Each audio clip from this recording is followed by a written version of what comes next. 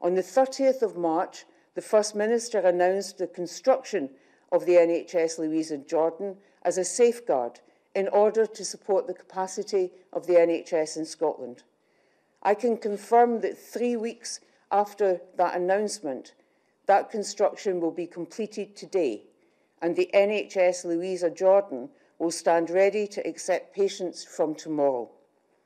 While we remain confident that we will not require it to do that in the immediate future, it is a vitally important part of our planning and assurance that the NHS in Scotland is prepared. The work to deliver the NHS Louisa Jordan at such pace has been a significant effort.